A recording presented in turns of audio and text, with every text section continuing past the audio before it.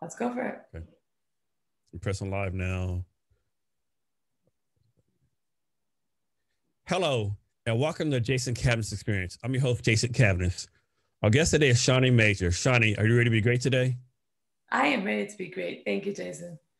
Shani Majer is the founder of World to Click, a New York-based fintech startup, and she is previously at a fintech startup where she was employee number 6. Shani, thanks for being here today. I really appreciate it. Thank you for having me.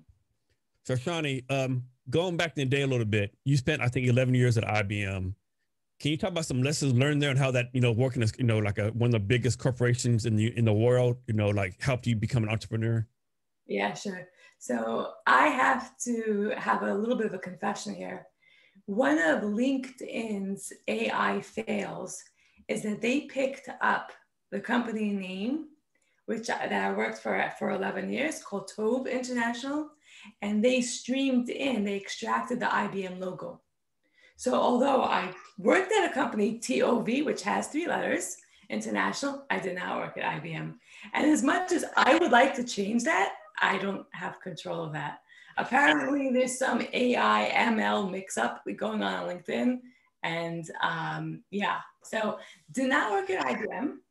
However, did have an amazing experience working at a company called Tove International, where I did learn a lot about entrepreneurship. And if I'm completely frank, possibly more than I might have learned at working IBM. And the reason why I say that is because this company that I worked for was extremely lean, small, yet international.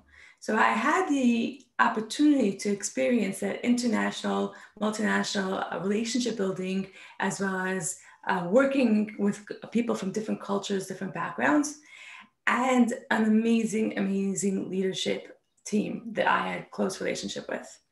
And I really do think the foundation of entrepreneurship started there.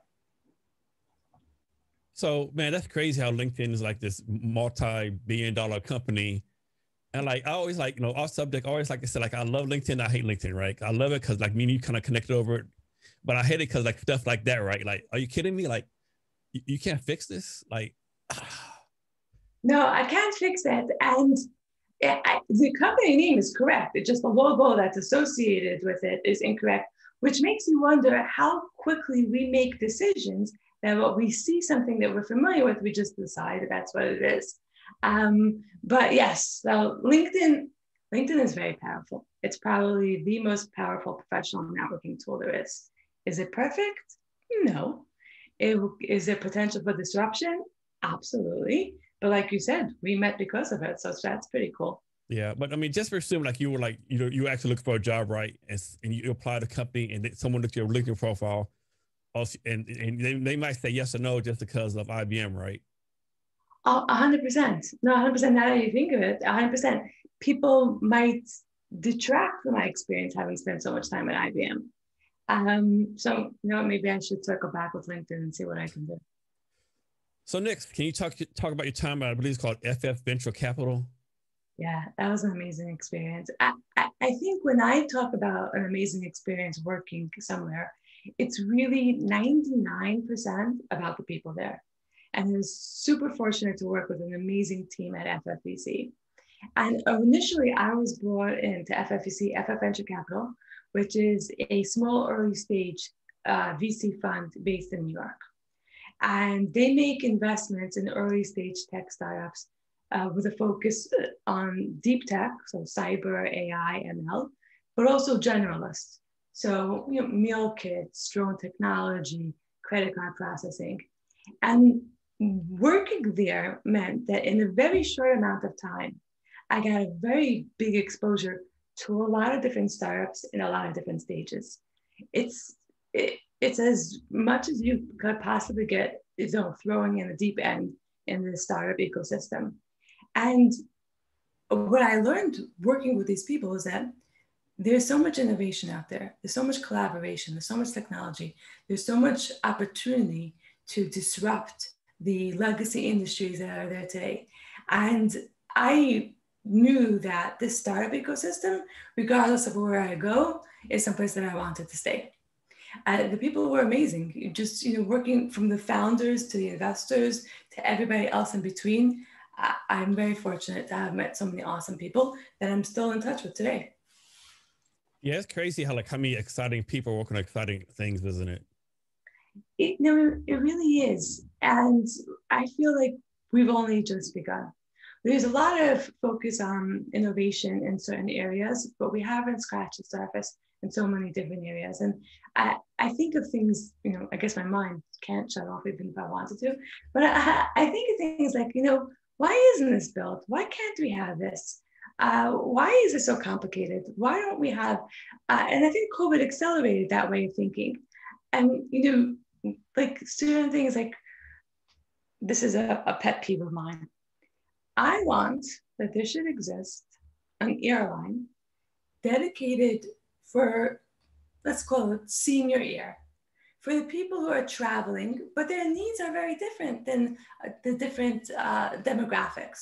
Why can't there be an airline that goes twice a day to Florida, twice a day to West Coast, that specifically caters to a population that are aging? And that perhaps the meals and the snacks are catered. They're not the high sodium taro chips.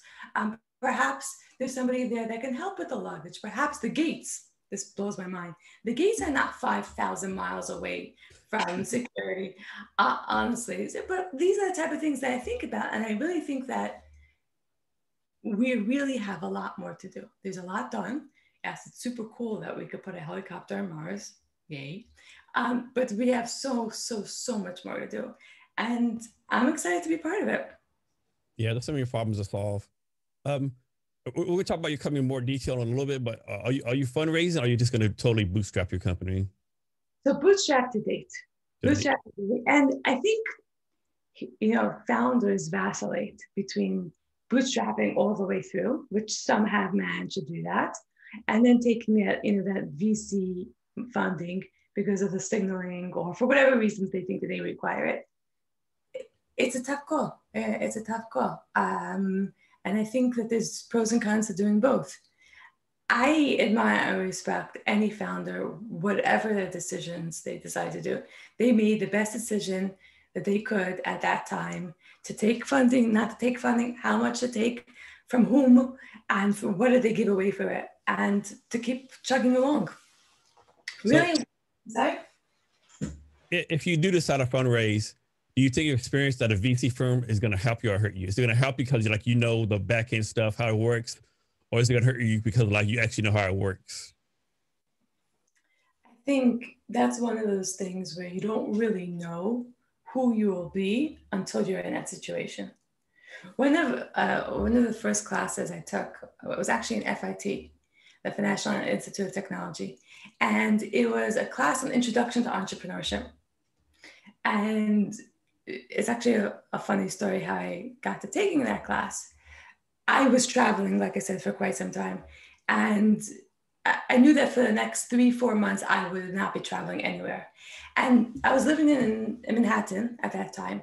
And the apartment that I was living in would constantly get these flyers from FIT. Continuing professional education, more classes. And I knew for the first time in a very long time that I could actually attend a class. But when I opened up the brochure, there were so many interesting classes, I didn't know where to begin. So I took the brochure, closed it, closed my eyes. Put my finger in one of the pages, and then put my finger on somewhere on the page. And then I opened my eyes, and that's the class I enrolled in. And that class was not this entrepreneurship class. That class was a class called Luxury Marketing for Global Brands. I don't know what I was going in for, but I figured, why not? We'll take a shot. And during that class, the professor there, he was the dean of the entrepreneurship division. And he told me, you need to take this class, beginning entrepreneurship for beginners. And this professor who taught that class, he asked the class, what would you do? You were working on a startup for 2 years. You have an offer to sell the company for $5 million. What do you do? And all the students raised their hands, they gave answers, they gave explanations. And he gave an answer to the class, which I thought was very wise. You don't know. Until somebody's literally sitting there with a check, ready to hand over $5 million, you have no idea what your answer will be. And going back to your question about fundraising, you don't know. Until someone's literally there saying, hey, we will give you an investment of X for Y, it's really hard to know what you'll do. So I don't know. Yeah, that's a great point. Like with the $5 million, I mean, $5 million might seem like a lot of money, but it really isn't, right? Depending on how long you've been on there, like how much you have to give up to, different people working for you because equity and stuff like that. And that's a tough question. Yeah. Exactly. And then with the VC, investments, it's this stereotype, someone's going to invest X amount of money for X amount of profit and all this kind of stuff. But and I could have the numbers wrong, but I think the numbers for only 1% of companies even get VC investment. And obviously that's not even indicator you're going to succeed, right? Like the most famous example recently was I think Quibi had like $500 million in investments and like they went belly up like in less than a year. Why is it this myth or stereotype like, fundraising VC versus like the bootstrapping method? I suspect that there's a bit of emotions attached to that decision. So that the founders may make a decision that's not necessarily the most wisest monetarily, but maybe more emotional. That's what their friends are doing. That's what they're seeing as a signal for success. That's who they can brag about at the next, whatever, football game. And so there may be actual reasons why VC funding is helpful, but not necessarily for everyone in all cases at all times. One of the advantages that VC funding might help is that depending on the investors, they could be supportive in fundraising for the next round. They could be supportive in recruiting. They have a network that most founders don't have, and they can access those investors' network. They can help with just the knowledge and expertise that they have, having invested in companies that have been through these stages before. So there is a potential to a big upside, given that the investors assuming that the investors consider themselves a real legitimate partner in the business. The other advantage is that sometimes the model of the startup really is suitable for that fast pace, for that hyper growth. And that typically may not happen organically by bootstrapping. If you want to land and expand in a specific vertical or a specific whatever is hot right now that you're building in, that might not be funded by the small incremental revenue growth that you'll see without that VC funding. So I certainly see a space for it, but it doesn't mean it's for everyone or for every type of startup or with every investor.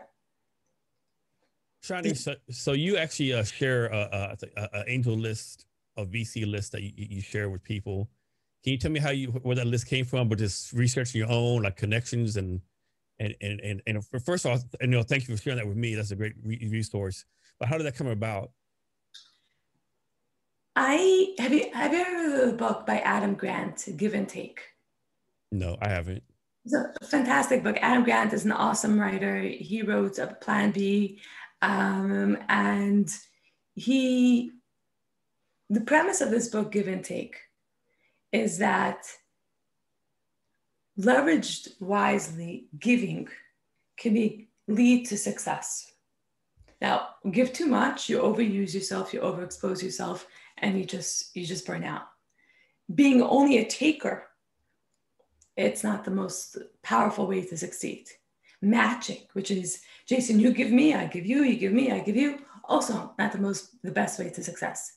But giving and giving smartly is a potentially really powerful tool that leaders leverage in order to succeed. And I didn't know that this concept existed when I read the book, but it speaks very closely to me. By nature, I like to give. If you need something that I have, why shouldn't I share it with you? If I have information, that I can provide that will help you move faster, not make mistakes that I have made, why not share it? And this list is just an example of it. This list is, I think, is managed. It's called the Active Investor List. It's managed by Trace Cohn, who is an investor. I think it's New York Venture Partners, and he's managing this list. So, Shani, one thing I've had to learn is how to learn how to say no. How have you learned to say no more often to save your time, like all that kind of stuff? That's a good question. And I think another principle from another book, it might be 7 Habits. It might be 7 Habits is, am I the best person to do this? Am I the only person that can do this? And if the answer is no, then perhaps someone else should be doing this. Now, I'm not talking about in personal life, with family, with children, with parents, putting that aside.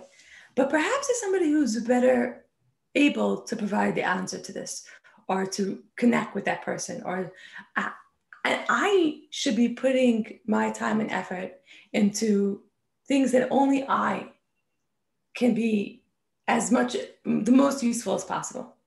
It's hard to do. So saying no, sometimes it's a spectrum. Sometimes we say no too much. Sometimes we don't say no enough. Sometimes we feel in the groove and we're in that balance. But it's a process. And we probably don't get it right all the time. But I do think about that. I do think about, am I the only person that can do this? Am I the best person? Or is there someone else that can be doing this right now? And I can use my skills, my knowledge, my expertise, my time in a better way. I don't know if there's a perfect answer. So, Shani, how do you deal with this? Like, suppose you give something to someone like 6, 7 times, you keep on giving value, like nothing big, something minor. You give lists, you give stuff 7, 8 times, and then you need something from this person, right? And you ask them for something, and they can do it for you. They tell you no. Do you stop giving them stuff? You just say, no, well, maybe they had a bad day. I just keep on giving them value. How do you deal with that? So I think it goes back to the why in which you're giving in the first place. So it sounds like what you're talking about there is the matching principle, where I give you in order so that at some point or another, when I need something, you will give me. So we're matching each other. And that's okay, because for some people without that, they wouldn't give anybody anything. But I think for some people, the giving is without the expectation. Somebody said a quote to me that I'm repeating ad nauseum the last couple of weeks because I just love it. Expectations is a contract that nobody signed. That's a good quote. Mind blown. Mind blown. Expectations is a contract that nobody signed. And now that I think about that, it's like, my expectations are that if I give you a birthday gift, you will give me a birthday gift. We never agreed on that. I'm just going through. This is a great example. Your expectations are that if I give you a birthday gift, a baby present for your first child, I will give you a baby present for your second child. Why? Who said? So now there's that bit of resentment because you expected me to give you a baby present. We never had that deal. I never committed to that. So once you remove the expectations of what you think you're going to have, what you think is coming to you or is due to you, whatever that means, then you reduce that anger, that resentment, that bitterness. Now, the next time that same person asks you for something, it's a clean slate. I decide yes, I decide no, but it has nothing to do with that historical experience before, because there was no expectations. I think it's hard. And I think sometimes we do better at it than others. And I think from some people, we have more expectations than we do from others. A stranger, less, a parent, more. But I don't know. I think by removing that expectation out of the picture, I don't give you control of my happiness. I control when I'm happy. If I expect you to do something for me, then my happiness or sadness is in your hands. Why would I do that? Why would I let you, Jason, control whether or not I have a good day or a bad day. I don't want to do that. Does that make sense? Yes. Yeah. And cause I have a friend, and sometimes you do, I think you put like a burdens on your friends that, they're not looking to have. Like I have a friend has a birthday coming up, and someone sent him like a $250 bottle of bourbon, like expensive bottle of bourbon, $250. Now, like, is this person expecting me that's like the same price gift for his birthday? Like, like, do I have to give this back? So all that kind of stuff too. It gets complicated. Yes. So, as an entrepreneur, we got all kinds of advice. Most of it is like, from a good place of intent, good heart. But how do you like cipher through all the advice you get? I think one way to be scientific about it, if you will, is to actually track what the comments were. I don't know if you can tell, Jason, whenever I get a question, I tend to go back a few steps before I answer it. So if I get distracted, let me know. But in this case, so, YouTube, super powerful. And I was watching some sort of like a music video, and then a commercial came on. And it was a commercial for Tony Robbins. And he stopped, usually I skip it, but I was distracted. So I actually heard his entire commercial. And in his ad, he mentioned something extremely interesting.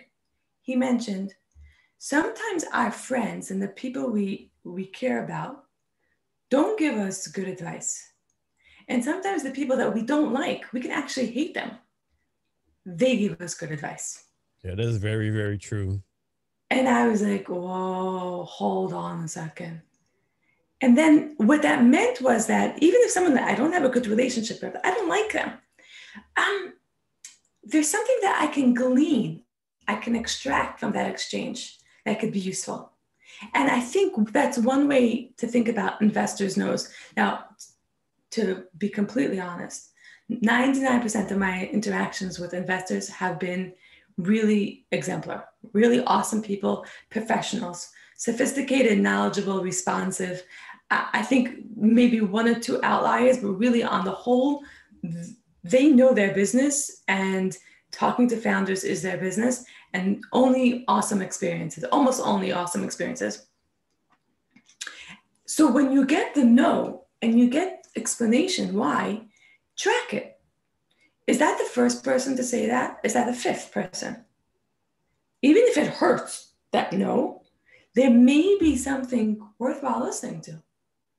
And the more you talk to them and the more no's you get, and if possible, they give you feedback why, it could be just a cheap way for you to learn where there's room for improvements.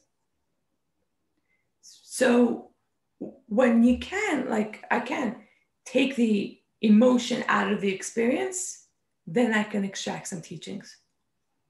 That's a great point. I think a lot of people get emotional, too emotionally involved, right? Like what do they say, don't mix business with personal. I mean, you can't mix your emotions, right? We're human. And and that's a good point. Like I said this a couple times before, like you go somewhere with feedback and they'll say like they trash your idea, that's not going to work. They say, oh, don't take it personal. Like you said, we're human. It's kind of hard to think to yourself, okay, I've been working this for a year and a half, and you just say it's horrible, right? Like how do you not take it personal? But you have to, sort of way, right? Or let's push it aside and move on. So I had an experience with not an investor, a founder. And his critique of the app was super harsh, like unnecessarily brutal. It was obnoxious. It was like, I'm almost exact quote, this is a piece of crap. This is ugly. I wouldn't show it. I wouldn't share it. No, et cetera, et cetera. Jason, if I'm honest with you, for the next 48 hours, I was in a fog. At the end of the 48 hours, I was like, maybe I should get new designers. Maybe I should design the screens. Maybe I should take it off the app store for now. Thinking all this devastation because of one person's very harsh criticism. And then the fog lifted. And I said, okay, that's where emotions were out and logic started coming in. Okay, let's see if he's right. It's possible that he's right. It's also possible that he's wrong. Let's check. And then what I did was, for a couple of $100, I put out a survey out there in the world using Pollfish, and I tested for the hypothesis whether or not the market preferred design improvements or the original. And the result was, on the things that I was looking for, the market liked the designs as they were. Of course, there's always room for improvement. But what I learned from this was, with time, accept and then test and then learn. And I think that just was like a very interesting experience for me, because I fell into the exact same funk that you were talking about for 2 days. And then as founders, we got to get out of it. That's a very good point. Yeah. And then, you don't know if like he actually thought he was doing you a service by being so hard, or was he coming from a bad place, or was just having a bad day. You just never know, right? So you got to take that point of view too, I think. Exactly. And it could be his personality. That maybe that's the way he talks to people, and that's the way people talk to him. So this was normal talking. I don't know. I don't need to care. What I need to know is what about the experience I can learn something from. Shani, so what drives you? Insanity. There's absolutely, I'm not sure if you caught Elon Musk on SNL. Yeah, I did. Yeah. I'm not sure who did it. Yeah, that was must-watch TV. Right? Seriously. There's a certain passion that comes from being a founder in a few different ways. One is just the idea of building something. The second is the idea of solving a problem. And the third might be, for a lot of people, the potential financial gains. What I tell people is, if you want to make a lot of money, get a job that makes a lot of money. If you want to make more money, get a job that pays you more money. But if you really want to be a founder, I think it needs to be more than just about the money. It has to be about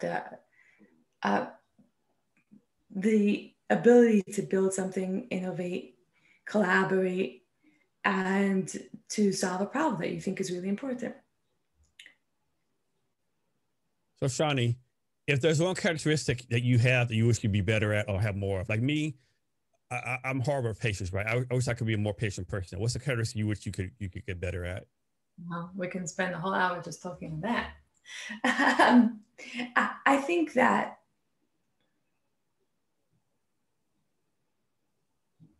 it's really important to develop a network. I think that never ends. Never ends. I think leadership skills that come with being in a founder position, you need to draw on them more and more. And I would really, really want to improve on that. I think we never stop learning. Never stop learning. Not as a startup, not as a founder, not as a person. Never stop learning. So I think that continuously learning, continuously improving, me specifically, leadership. I think sometimes in life we go through experiences where we learn a lot of what not to do. No, yeah, that's a whole other hour. But learning what to do and how to do, I think sometimes we're fortunate to have experiences where we're working with people who teach that. But it's not the same thing as doing it. And I think that is an area where I will always need to continuously work on. Yeah, I think one thing a lot of people mess up on, just leaders in general, people in leadership positions, like just because this leadership method worked with this person doesn't mean it's gonna work with the other person, right? You got to like learn and mix it up, so to speak, right? One size definitely doesn't fit all. Exactly. And sometimes what worked with one company will work with the other. If you worked, I'm saying, in an Amazon, and now you're working at Ethan Allen, it's potentially two different cultures. I can't say for certain. I don't know, but it's potentially two different cultures, and the ability to adapt and to adjust. These are core requirements for leadership. But I answered the question. What about you, Jason? Patience.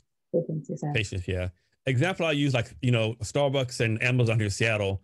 If you switch companies, you better not use the same method going from one company to the other one. For Starbucks, Amazon, they have two completely different cultures. So I will tell you something since you mentioned Starbucks and patience. My name is Shani. When I go to Starbucks and I order a coffee, I tell the barista that my name is Sue. The reason for it is because I'm guessing they will know how to write that name. They're not going to ask me. And then Sue is a 3-letter name. So in my mind, I'm thinking to myself, if each of us would tell the barista a 3-letter name, or even shorter, a 2-letter name, how much faster globally would the line move? You're right. I never thought about it like that. So you talk about patience. Like I'm patient. I'm impatient enough that I'm shortening my name, and that's why I'm changing my name in order to just to get to the process faster. So I totally get with you on the patience thing. Shani, next talk about being a female entrepreneur. Like, has it been a blessing? Has it made it harder, easier? Have more networks open up because you're a female? Like, can you talk about that process? You know the statistics on startup founding, and you know the statistics on startup founding for female founders. It's dismal. Yes, very dismal. It really is. I think there's a lot of work that needs to get done. There's a lot of work that needs to get done. And we're only just starting on this journey. I think an awareness is a starting point. I think an awareness and execution on that awareness, continuous execution on that awareness that this is a problem is required. And sometimes, after an experience, the world will get really passionate about a cause. And for the next 3-6 months, your PR marketing people will splash out how this company and that investor and this corporate conglomerate is doing something different. I think we need to see more of that for longer and to make sure whatever it is that they're doing is really impactful.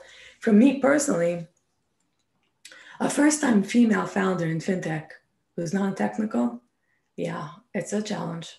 It certainly is a challenge. I think that from the onset, people told me, you should do this as a hobby. You should do this as a hobby. And I wondered, like, after I got that reaction, would you say that to a male founder? I don't know. Somebody else told me, you'll never get startup founding. You'll never get investors to buy into your startup. Nothing personal, he said. It's just the nature of things. You'll never get an investor. Like, would that be different if I looked different? I don't know. And it breaks my heart to see so many female founders going after dreams and seeing the challenges that they have one after the other. So kudos to all those who are working to change that. And kudos to all the female founders who are charging ahead regardless.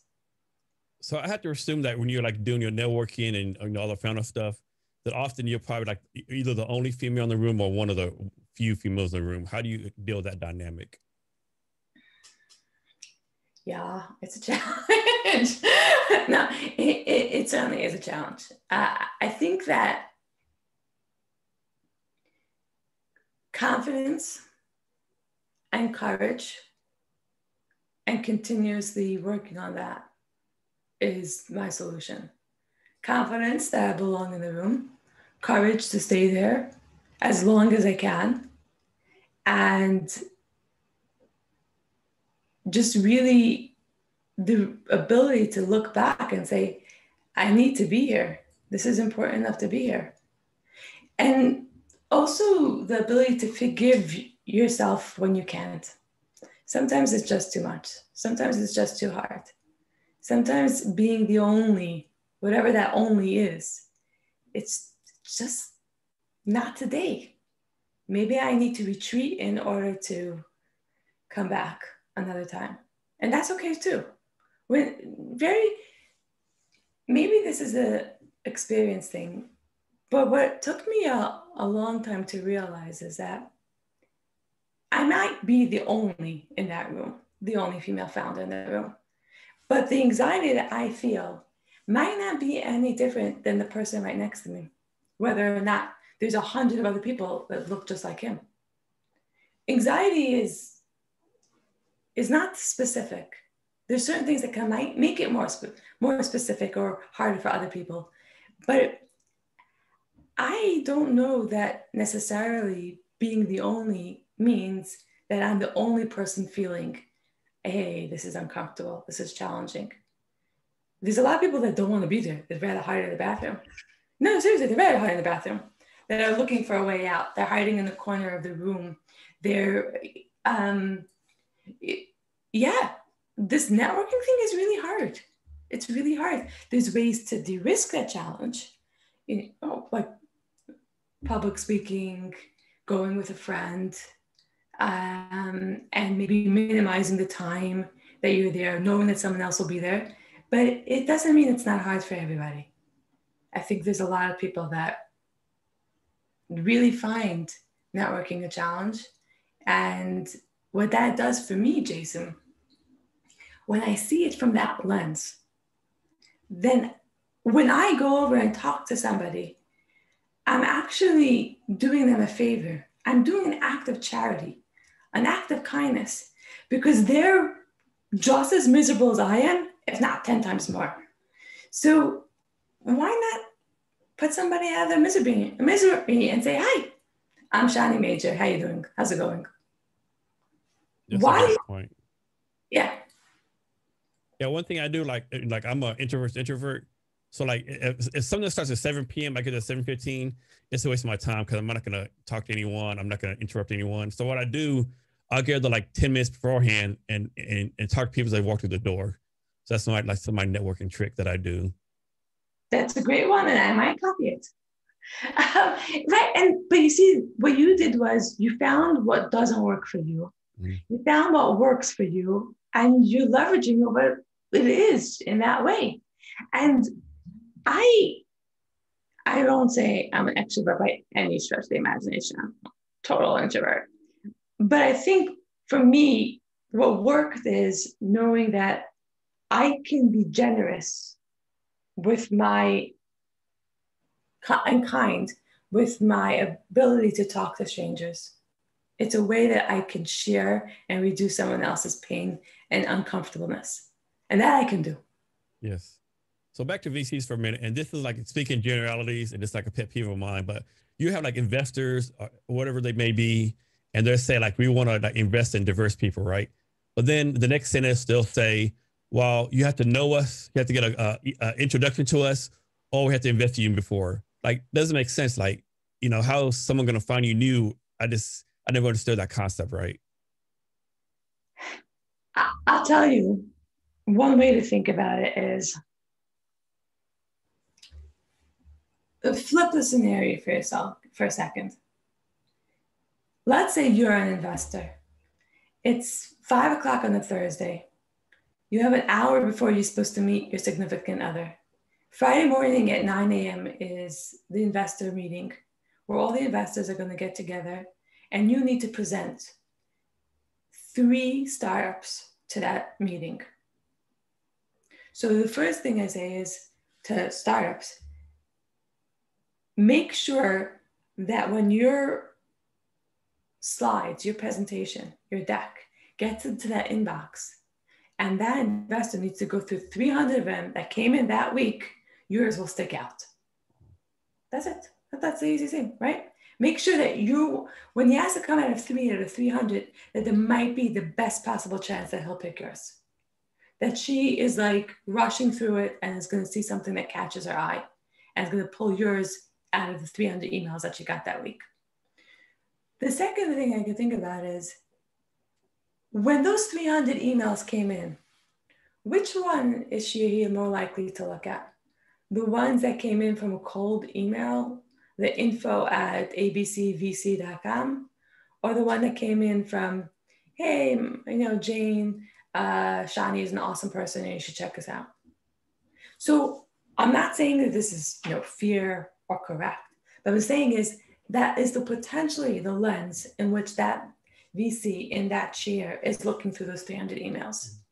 So why I say that is I'm a little kinder when I understand it from that perspective.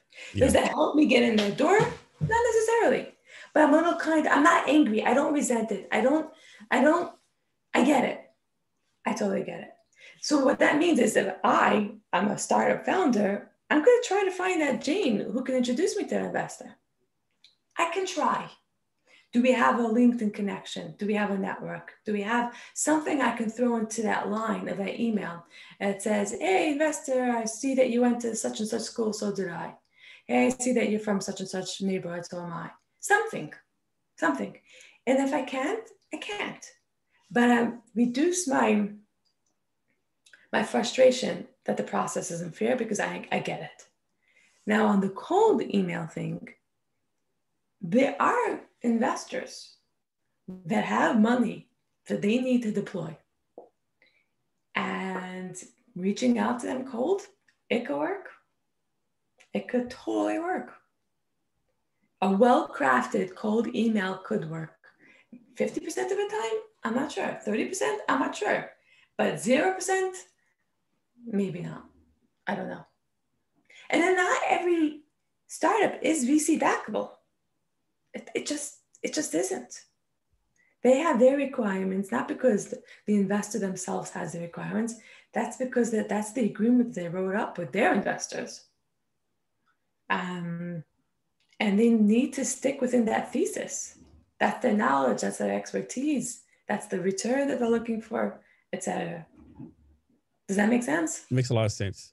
And quickly, can you talk about the process of VCs, how they have to raise funds also? I think a lot of entrepreneurs think all these VCs just have millions of dollars at disposal, right? Yeah. I mean, the VCs have to raise funds themselves, right? It's a tough business. It is a hard business. Seriously. I think that the implied power dynamics between the VC and the founder is just an implication.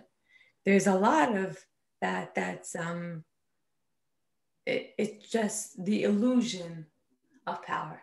But VCs are in an interesting situation. They're a marketplace. They're connecting investor dollars to hopefully investable startups. And they're somewhere in the middle. And they need to raise capital just like founders need to raise capital. Except it's potentially harder for them because, they have a smaller pool of people who could write those checks. I don't know, but it's not easy. And the accounting for it is not easy. And fundraising for VCs is not easy. And then deploying that capital is not easy. And what we hear about is how, this VC invested in, I don't know, let's make it Uber. And look what their returns are. But you don't hear about are all the startups that you don't hear about because they're not around anymore.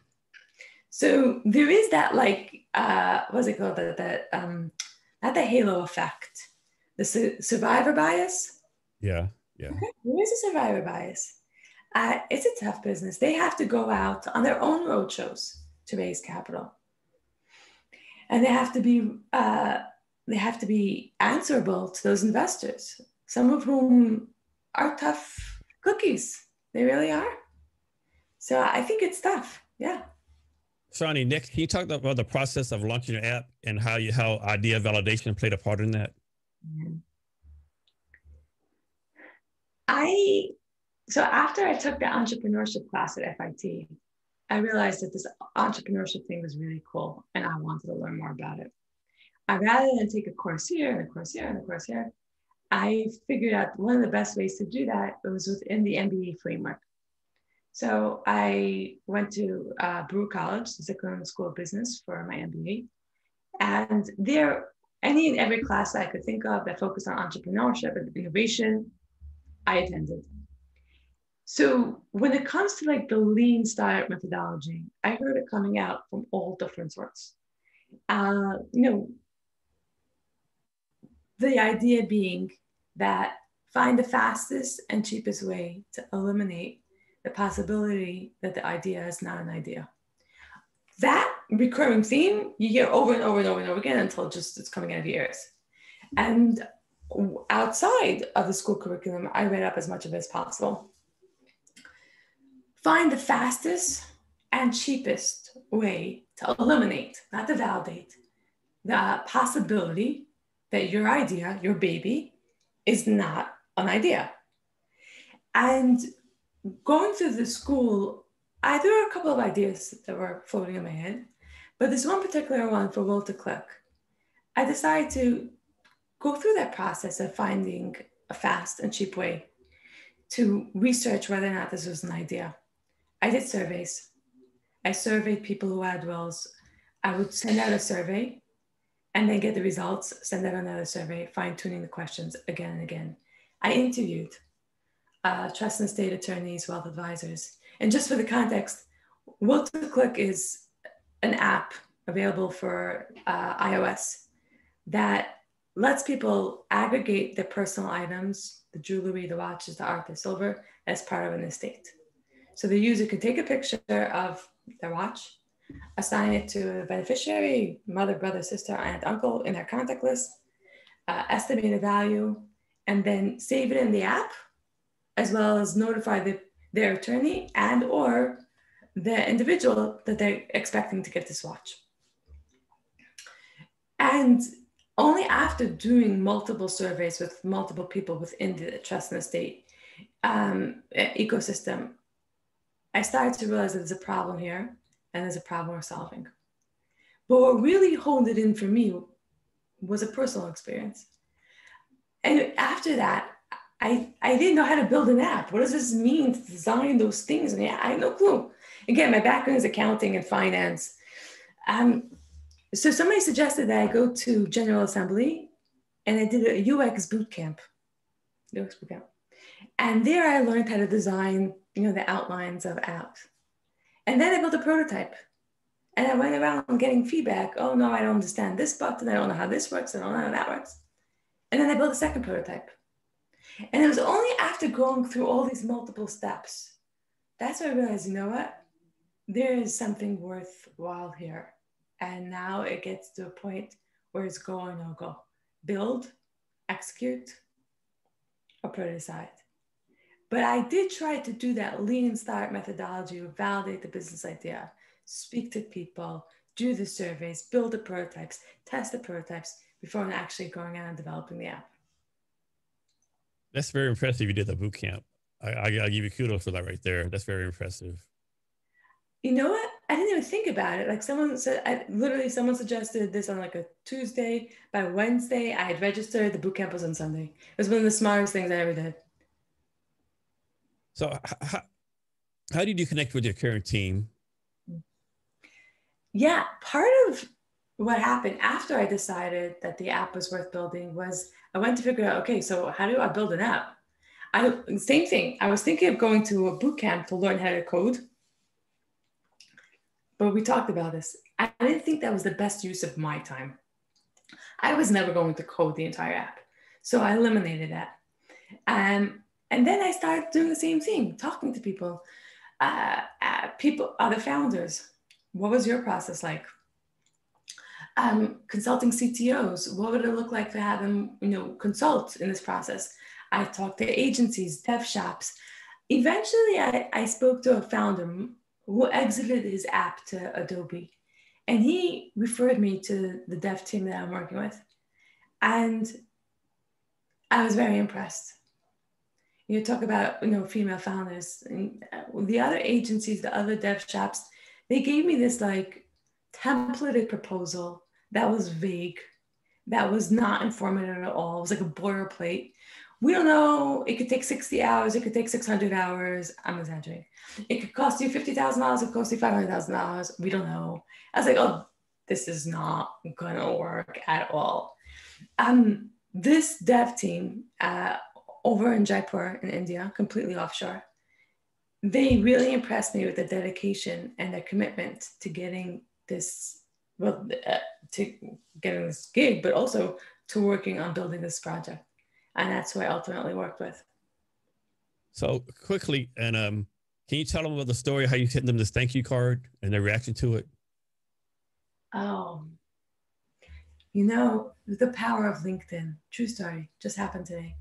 Somebody posted on LinkedIn today, if you're working with people in India, just check in with them and see how they're doing.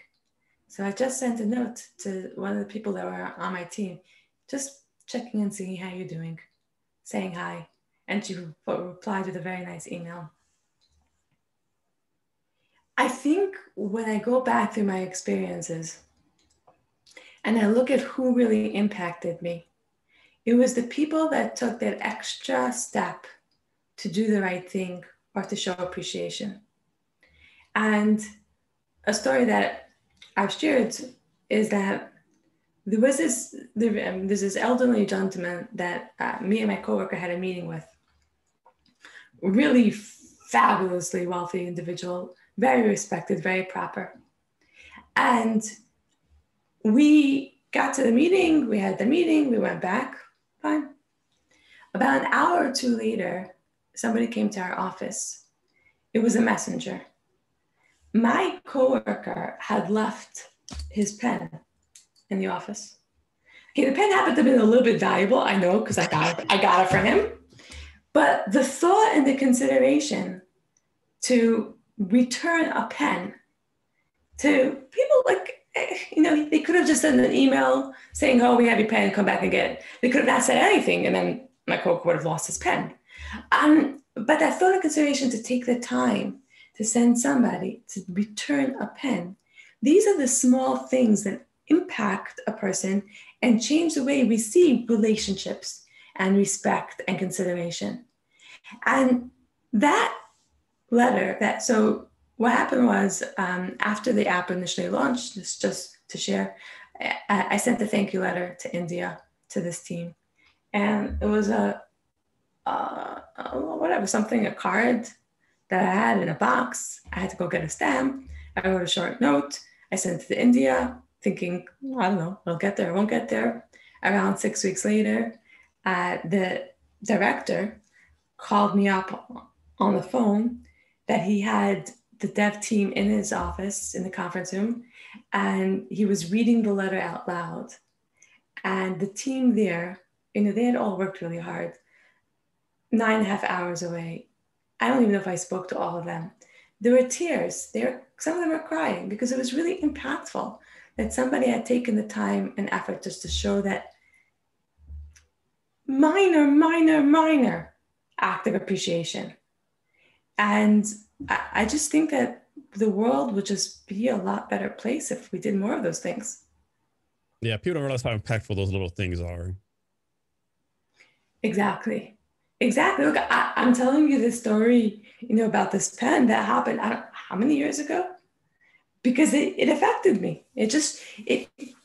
Sometimes we have the opportunity to get exposure to someone or something that raises the bar for what we know we can do or who we can be a little bit. And you can't unlearn that. No, you cannot. So Shani, as a non-tech founder, how do you go about giving input on the product roadmap? Like, is something you do by yourself? Is a give and take between the dev team? Like, as a non-tech founder, how do you work through the product roadmap? Yeah. So what I didn't tell you about this development part was that in order for me to be comfortable giving guidance and advice and my input, I read 3 books on app development. How to build an app, not the coding part of it, not the engineering side of it, but how to manage the building of an app, so that I was familiar with what needed to get done and how this process was managed. Obviously, it was my first time. So a lot of learning, a lot of experience. I think what is key for me, from my perspective, is the humility to know that you don't know. I don't know how to build an app. I think I might have learned something, but I really don't know. And then leveraging the knowledge and expertise of a team, that this is what they do. Jason, if you came to me and said, oh, this is how you should do accounting, I would look at you and say, sure. It will take you many years. And I'm not saying this out of arrogance. It will take you many years, if you're not an accountant, for you to catch up to what I know. When you're building a startup, you don't have those many years. So have the humility to know that you don't know everything, and loop in the team with the knowledge and expertise and the experience that does, and leverage their perspective, their opinions. And I think that collaboration is really vital for this reason, because you don't have the time and the money to make those mistakes. So when I think about the product roadmap, again, it goes back to lean. Is this something that we need to build? What will it take? How long will it take? Including debugging and the design, etc. And then how do we know that this is something that we need? Is this priority 1, priority 5, priority 3? Is there a way that we could test this before? A simple survey. Let's spend $300 on a survey to put out to our target market and ask them in the way that makes sense. We're thinking of building this feature. What is the likelihood that you use it? Depending on how the question is asked. If you get all zeros, why build something because my ego says that it should be built? It's not helpful. What is the ultimate goal? The ultimate goal is to build a product for enough people that you can monetize at a rate that you can be profitable. That's a great definition. Thank you. Not to build something Shani Majer wants, because Shani Majer wants it. I don't know. Then build a spaceship. I mean, I don't know what to say. I don't know. Yeah. So, Shani, you talked about this a little bit before, but can you talk about the courage someone needs to start a company? A ridiculous amount of courage. And no matter how much courage you have, you're going to need more. And there'll be times that you'll have more of it, and there'll be times that you have less of it. But I think, again, when you see that room of people who look like that they have courage, that look like they have confidence, I hope that some people also realize that they're full of it. They are completely bluffing it. They are pretending just as much as you are, maybe better, maybe less. And maybe some of them don't have to bluff. But there's a good portion of the people in that room that are scared as shit. And they are just powering through it. And some people do a better job of hiding it. And some people lie to themselves. And some people lie to their team, their co-founders. But for the most part, people are running as hard as they can, but it takes a lot of courage to continue to do that. So next, let's talk about your company in more detail, like how and why you got started, what's going on with it right now, and what's your vision for it in the future? Yeah, so I think when we talked about problem we're solving, for me, I had grown up around stories that, this one is fighting with his brother. These two cousins don't talk. These two grandparents got into a fight. These are all true. And 2 generations later, there's still this fight, this resentment, this anger. And so many times it comes from these personal items that these cousins were fighting over, the brothers were fighting over. Dad told me I could have his stamp collection. No, he told me I could have a stamp collection. I want grandma's pearls. Well, you got her ring. I want the pearls, etc., etc. And all these stories did not really compute to me. I couldn't relate to it. I could not imagine fighting over stuff until I could see in my own family that happened. And the story I tell about this tea set that my mother asked me if I wanted. And I said yes. But it turns out she was talking about a different tea set. As luck would have it, my mother has 3 tea sets.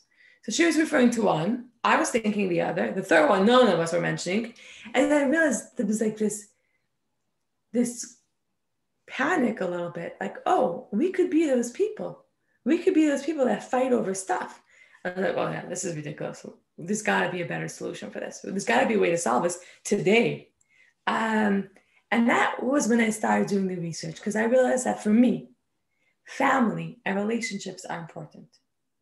And I wanted to do something that would engender the continuity of family peace for generations. And that's when I realized that Will to Click was a problem we're solving. And what's your plan for the future? Sure. So these personal items, while they're emotionally very valuable, that tea set, the watch, the ring, etc. As part of our feedback from doing surveys, somebody said, I don't want my daughter-in-law to touch one piece of my jewelry.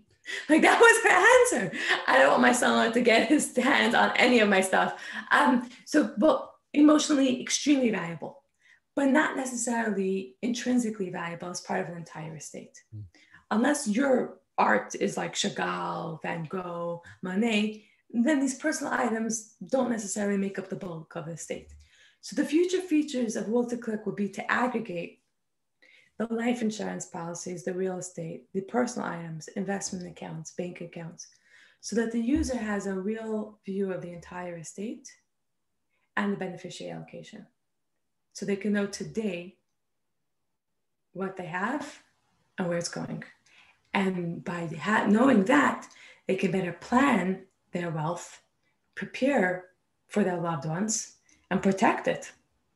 Taxes, etc. Insurance. So how do you work through this? And hopefully I don't ask this question too messed up, but like in general, it's like, we're like upward income, middle income people like have wills, all that kind of stuff. And but low income people really don't. How are you going to influence the low income people to use your app? Like, because, they have T sets and stuff too. Like, how are you going to work through that? So I think that's the crazy thing about this is that everybody has stuff that is important to them. It's not necessarily the value of the stuff. It's really just stuff.